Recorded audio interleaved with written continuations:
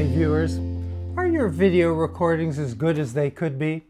YouTube suggested this topic for me and you clicked, so I guess you think there might be ways to improve.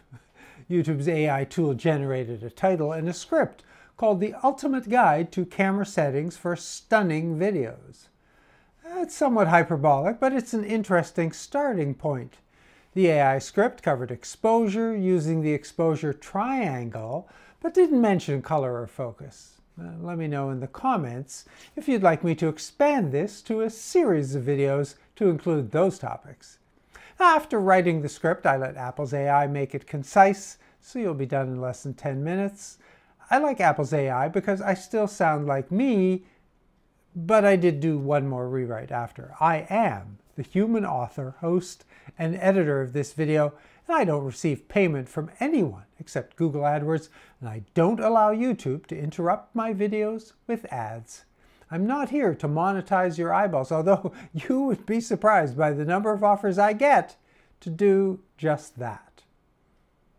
This video incorporates demo screens from the Sony a7 IV. I've posted several versions of this video with screens from other brands. However, the guidance provided should apply to all cameras. I'll explain and then demonstrate exposure settings for video. You can use auto, but if you want stunning, go manual. In video, manual settings provide better, more editable results. If you must use auto because of changing lighting conditions, I'll share a few tips. Start by switching the camera to video mode. On the a7 IV, set video mode on the mode dial's collar. Set the mode dial to M, and in the menu, make sure the video exposure control type is set to PASM mode. Now, let's go on to the exposure settings. The concept of the exposure triangle doesn't work for video because it doesn't include two things you'll need for stunning. I recommend the exposure pentangle, which includes 5 settings. Aperture, setting the size of the lens's opening to let light reach the sensor. Shutter duration, the amount of time the camera shutter is open, letting light come through from the lens to the sensor. And ISO, which for video is really gain, like a volume or brightness control. Now for those 3, changing one setting requires adjustments to the other 2 to maintain the same exposure. Managing exposure without considering 4, lighting, or 5, ND filters can limit stunning results. And they also interconnect with aperture, shutter, and ISO. Insufficient light may require a higher ISO, resulting in grainy images, while excessive light can cause overexposure.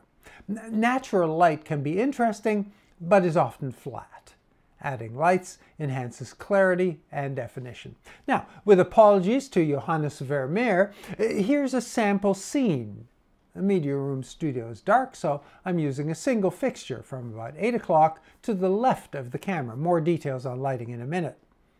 I set the shutter duration to 1/60th of a second. This setting is rarely used for stills, but for video, 1/60th strikes a good balance between blurriness from longer durations and choppiness from shorter ones. A 1/60th duration makes motion smooth and fluid. Now, in the film days, the rationale was more complex, but with digital cameras, it's simple. 1/60th lets in lots of light and suits most standard video frame rates. For slow motion, you'll need a shorter shutter duration. This Sony lens has an aperture ring. If your lens doesn't, use the rear dial. Now I'm starting at 8, which is often pronounced f8. Exposure settings are expressed in f-stops. Larger openings have smaller f-stops. f4 is large opening, f16 small. Now as I change the aperture, the background becomes clearer with a small aperture and blurrier with a large one. And this is an artistic choice. If you want to draw attention to your subject, a larger aperture with smaller f number blurs the background. Aperture and shutter duration are the physical constraints on light reaching the sensor. And both should be creative decisions more than technical ones. Now, I've left the camera at auto ISO, which you've probably noticed has been adjusting the ISO to properly expose the image. If changing lighting in your scene requires auto exposure, use auto ISO. And one auto tip, if the exposure doesn't look quite right, try using a different meter setting. Spot, particularly when combined with the focus spot setting, is very useful. But let's set a manual ISO.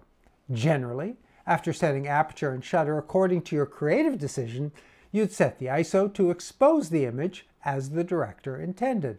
And this may be brighter or darker than the meter, histogram or waveform display would consider correct. Let's turn off the light in my scene to demonstrate why I include lighting in my Pentangle.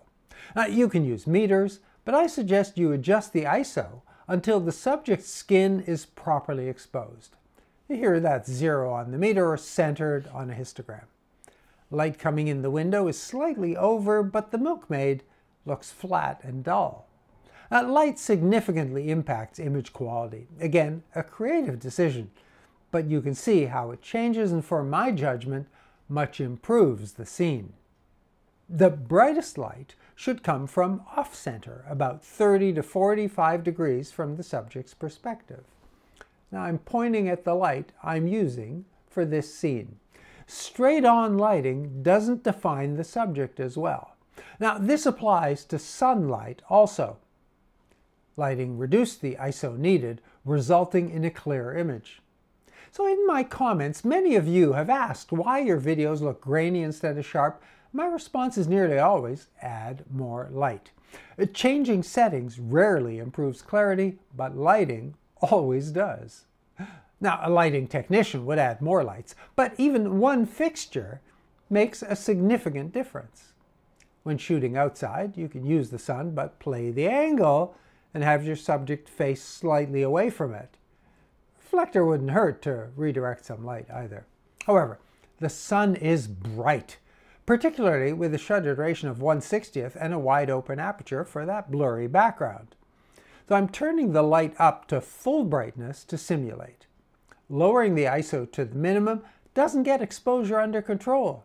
So you could compromise your aperture or shutter duration, but even that may not be enough. Now, this is an ND filter that mounts on the front of the lens. The one I'm using here is ND8, which reduces light by 3 stops. This is more than this scene needs, so I raised the ISO. In bright sun, 3 stops may not be enough, and if you buy only one ND8 is a good choice. I don't recommend the inexpensive variable ND filters, as they can add a color shift that can be uncorrectable. I'm happy with these results, thanks to my Exposure Pentangle, and I hope these tips help you make stunning videos. This channel and this video are not sponsored. My only compensation comes from Google AdWords. No ads, no interruptions. And I will read and reply to all relevant questions and civil comments. Thanks for watching. Stay safe.